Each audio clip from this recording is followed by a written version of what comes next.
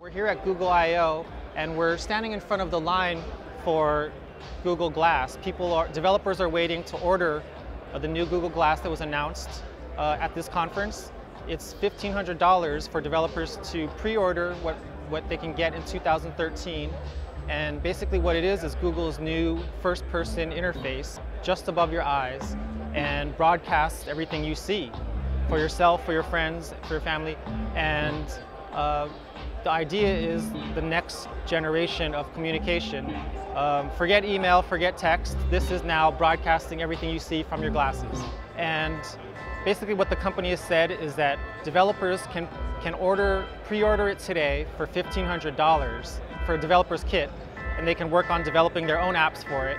And it'll arrive in 2013, but consumers will have to wait until 2014 to get their hands on it. We don't know what the final version will look like for consumers, but it's Google's way of trying to show that they're on the cutting edge of what's new in technology and what may be the new way of interacting with people in the future.